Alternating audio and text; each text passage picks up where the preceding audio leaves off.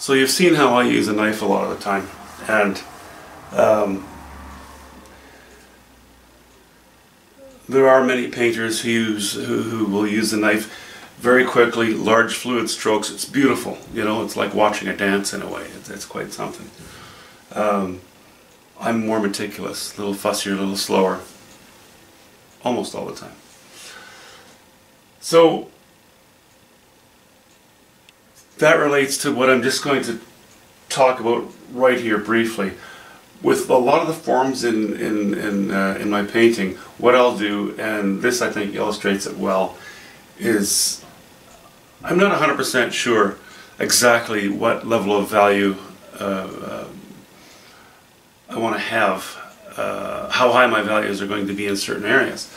So what I'll do is, I mentioned this briefly I think before, I'll set my low values where I want them, my high values where I want them, but my high values won't be really high. They'll just be sort of mid-tones. Where I'm sure it's going to be darker, I'll set in darker tones and work my way lighter. Now, also what happens when I first lay these colors in is there are a lot of small strokes and it becomes a very busy looking area. Once I have most of those strokes laid in and it looks too busy, I'll join many of those strokes together and maybe put a curve on them, smear them around a little bit, trying to make it look a little more natural, a little bit calmer.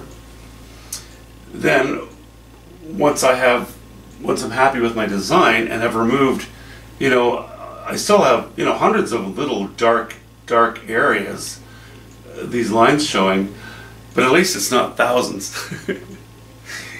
So once I'm pretty happy with that, then I'll go in and I'll lay in my highest values, topping off trees here and there.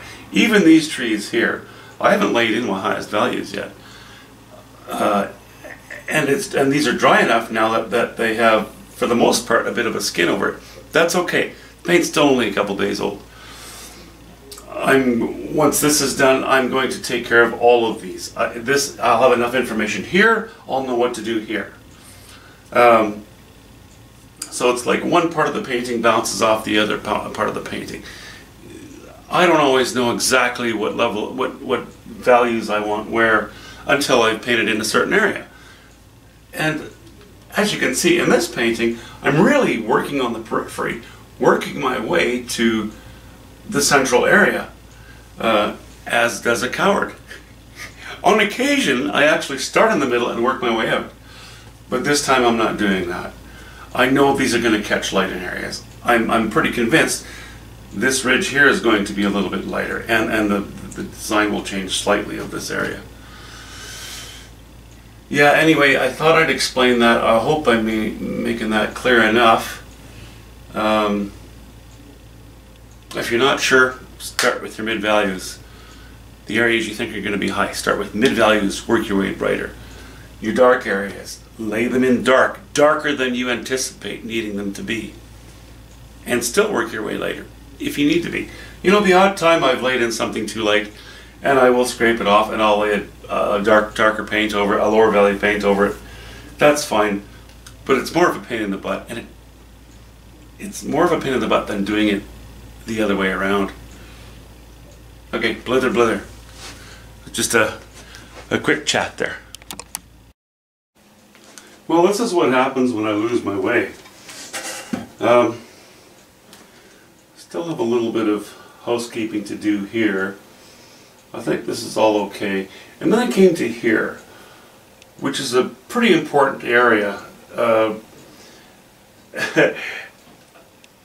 ended up going far too light in this area and dark here. And I debated for a while whether this should be light and that should be dark. Anyway, it looks just kind of like a mess and a mishmash right now. I've already scraped off paint in all of this area. And I've used some toilet paper to withdraw most of the paint from the canvas. Now it has to sit, and tomorrow I'm going to fix this. Now it's not way out to lunch, but it's not in the right direction. In this area of the painting, In this area of the painting, there has to be a lot of strength. That's not strength. Well, there, I just started some triage on the painting to re-establish some shapes there. Okay.